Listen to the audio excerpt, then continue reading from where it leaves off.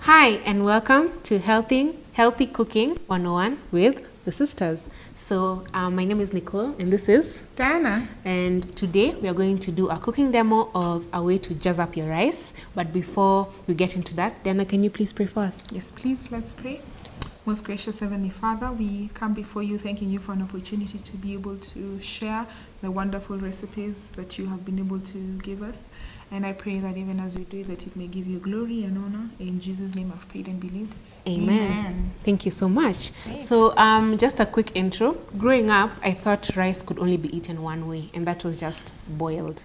I don't know what to do. Yeah, didn't you? That's all it was at home. Exactly. And white. Exactly, white. But as I've come to grow older and understand cooking and just, explore different options, I've understood and I've learned that rice can be made in a variety of ways. Different communities. Countless. Yes, different communities all over the world have different ways of making their rice. And who is to stop us from trying every now and then? So today we'll be making the Mexican fried rice. And before we start, it's really good, and I've been to Mexico, so this is good. Yes. So Diana will show us the ingredients we're working with today. So of course we have rice, and today we're working with brown rice. We pre-boiled it, as you can see. And even before we continue, you can always do this to kind of use your leftovers but change it up. So instead of you ate rice yesterday and then there's rice left over in the fridge, instead of serving it the same way, you can always choose to fry it. After that, we have cut bell peppers. We have the green, the yellow, and the red. We have tomatoes, blended tomatoes, and these tomatoes, I blended them with a little bit of tomato paste, just to add, a little kick in there. We have salt. We have a spice mix, and in my spice mix, as Diana is showing you, I have cumin, I have garam masala, and I have turmeric. So those are the 3 spices I'll be using for today, and this is open to anyone. Whatever spices you like in your home, you can always add them. And then I have some sweet corn, which was canned. I just drained out the water and put it in a bowl.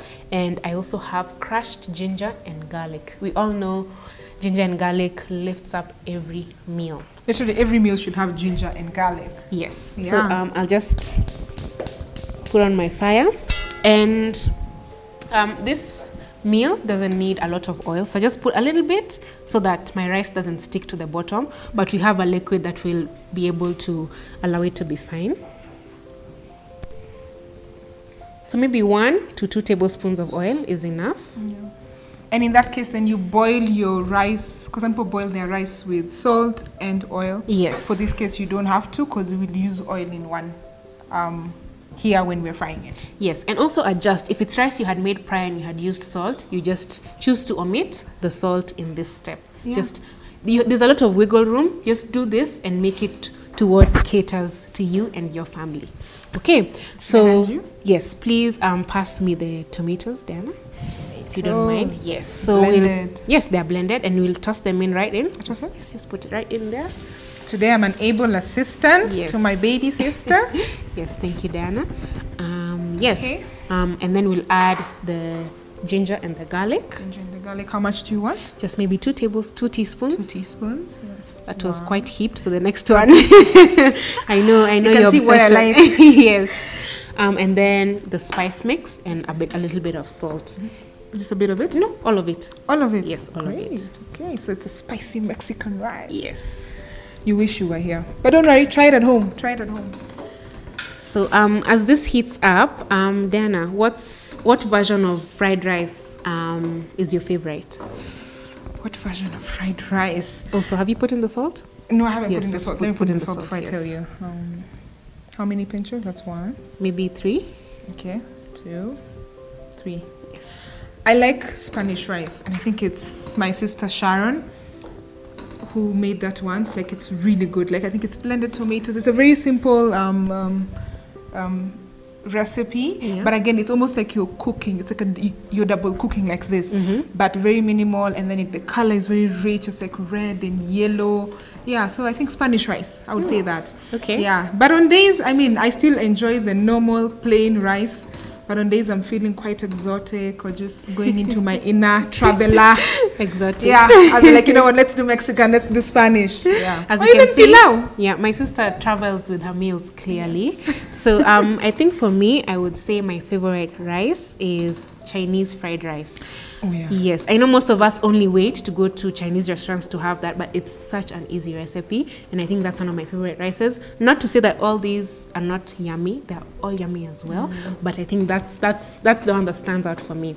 So as you can see, it's just starting Bubbling, to yeah, we don't want it to coming onto our splash on beautiful us. faces. Yeah, let me reduce the heat a bit. Yes, Yeah. Maybe next time we should do like a segment for like the sisters' favorites, right? maybe. Sean's favorite, your favorite, my favorite. And we see what everybody will like. That could be a good one. Yeah.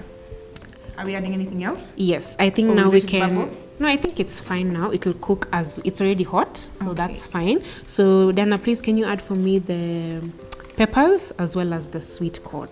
Okay, so peppers again, adding color to our food.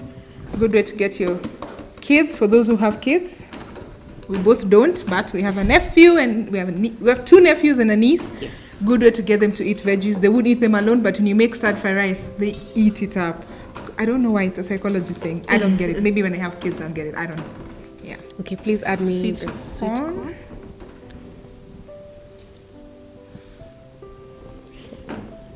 Thank you. Yeah. So just allow that to warm up. I know it doesn't look the best right now, but just wait and see. And I've seen some people do this. They actually add olives to their fried rice, and I hear it's the bomb. If you like, If you like olives, yes, do that. Yes. This is specifically, there's like a base template, and you can add whatever you want and just Cheza kama wewe.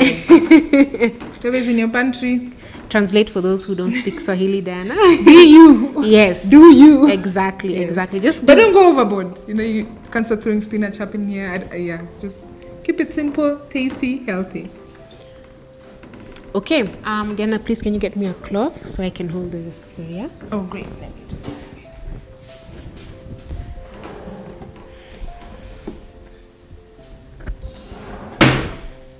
Will this do? Yes, that's fine. So I'll just angle it. Diana, can you carry up the rice? Now we're going to add the fried rice. Sorry, the boiled rice. This one is too small. Let me get a bigger one.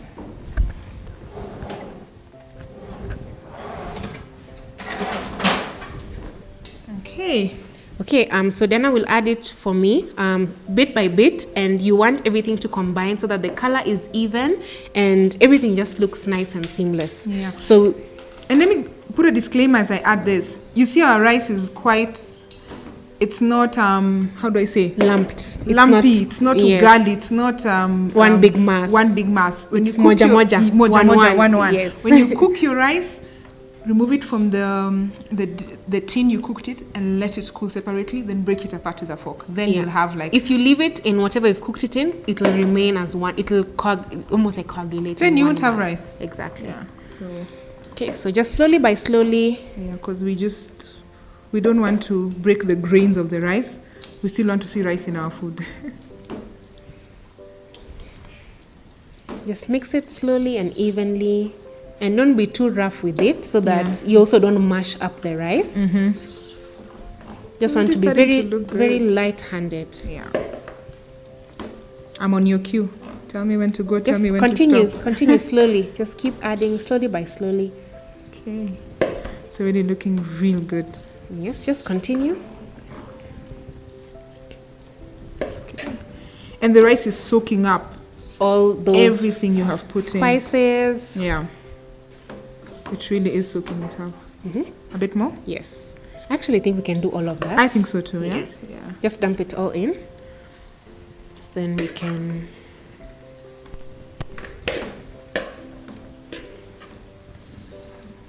Yeah. And brown rice keeps you fuller for longer. Fiber sweeps up your gut. Yeah. And we're looking for things to get our gut healthy, keep us fuller for longer so we don't snack. Good for the waistline. I'm all about the waistline. So it's important when you eat good food. Now that that is in, everything here is Reduce the heat a bit. Okay, everything here is essentially cooked, but we want everything to come together and be one temperature. So we want the sweet corn to be the same temperature as the peppers, as well as the rice, and also so that the sauce is evenly distributed on each grain of rice, so that when you take one bite, it's consistent through all the bites you take in this rice. Then you'll be like, whoa, you know, like I just had like a good Mexican rice. Yeah, looks really good. Yes. And it's quite colorful. When you present this alone, somebody may be like, I don't even need protein. I'll just go all in with this. Like, I'm just good. As usual, I'm always the excited one to eat. So, can't wait. Just a few more minutes. So that all the flavors just blend together. Yes. It's good to know these ingredients. What if you have visitors? Unawashtua kidogo. You shock them. You don't just, you know, plain old rice. Plain old rice, you know. Surprise your visitors when they come see you. Surprise your mother-in-laws or your friends, your family, whoever comes to see you. Yeah. Even the gardener, if you have a gardener, or the watchman. Just do something different for people, yeah. And as you can see, it's actually not that difficult. We've used very simple and readily available ingredients. Because sometimes when people present food, you might say, oh my gosh, where did they get all these things? Are they available to me? But as you can see, these are things that we cook with every day in our homes. Your mamboga on the street has it. If you go to Zucchini, they have it. Anyway, I think it's ready. As you can see, it's very quick and easy. As long as you have everything of yours prepped, you'll be done in a minute. So, Diana, are you ready for the moment of truth? Okay. Me. Yes. Kindly. Diana is our taste tester for today. Have a taste. Let's do this.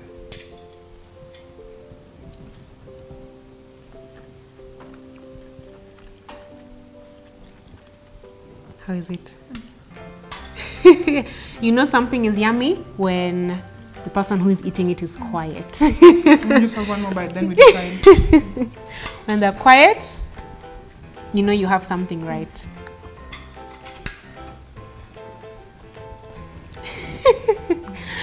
I think we should all try that. Like. Yes. I know I say that it's really good, but it really is. If you were here, you would know. So. Yes, Diana, thank you so much for tasting, and that's it. That's all you have to do to make Mexican fried rice. I know that title sounds like scary, but that's it. Do Mexicans have to come? No, they don't.